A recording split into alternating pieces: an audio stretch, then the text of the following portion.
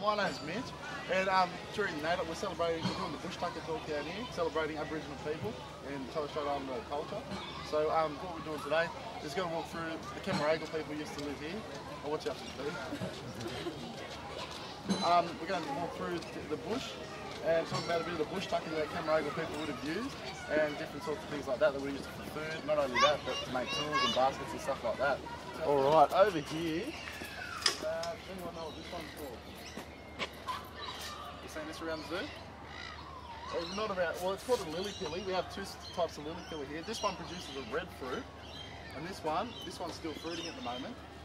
It's got a white fruit on it. And both are edible, so you can pass this around and have a look. This one's not as nice as this one. Have you seen these ones with red on them before? Yeah. It's a nice little red fruit. Yeah, it's like, I like to call it like a mini apple. They're nice and crunchy, nice and refreshing. But this one doesn't have any at the moment. A couple of weeks ago it did, but not at the moment. But they're real nice to eat. And these days what they do is make bush jams out of them. You might have seen them before, so you can buy these and make it into jam. So what we have over here is actually I'll let you guess. I'll hand these leaves around. So just rip one of these off, crush it up, and pass it around. So we'll get everyone rip a leaf off. So you rip it up, yeah? Yeah, rip it up and then have a nice smell. Crush it up and have a smell. Tell me what you reckon it smells like. Oh, lime. Yum. Yeah, lemon. What's it smell like? Starburst. Starburst? Yeah. This is what they make Starburst out of now. What this is, so it's sort of like lemon. It's called lemon myrtle. That's what's the actual name. And what do you think they would have done with this, the Camaragal people? Any ideas? Well, that's the right idea. They would have flavoured things from it. So what could they flavour? They drink. Drinks and also Bread. food. So once they know the mullet were coming in through the calendar tree, remember the calendar? Yeah, lemon fish. So they'd go down, that's it, they'd go down, and what they would have done was wrapped it up in, they didn't have foil, so, have you seen this before?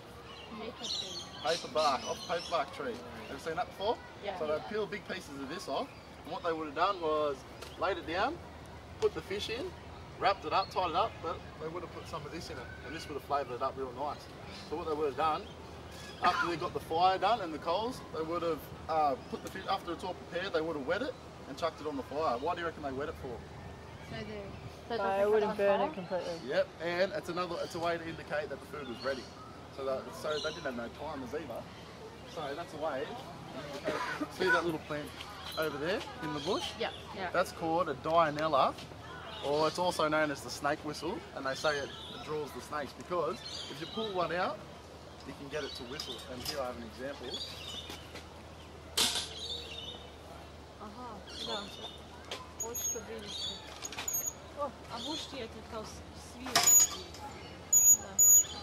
Hear the whistle? Yeah. Very loud. Okay, the longer the leaves, the louder the noise. So what we're going to do, do you want to have a go? Yeah. Have a turn, try and make one? Well, I'll try and pull one out to show you how it's done. You sort of got to get it in the middle. So I'll hand them out and then you sort of pull it out. If they've got a tear down here, it's not going to work. So you might have to have a few goes, but I'll hand them out.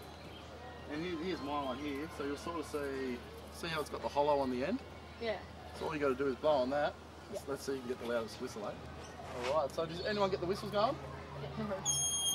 Got two. Did you guys get it? Come on, guys. That's a good one. That's pretty loud. They're long leaf. They make the loudest noise. It's good whistles. Alright, this is called a Guiamere lily. And this can be eaten also. So you can eat the top parts. It's real fleshy. So you can eat this part. And also, but that can be eaten raw.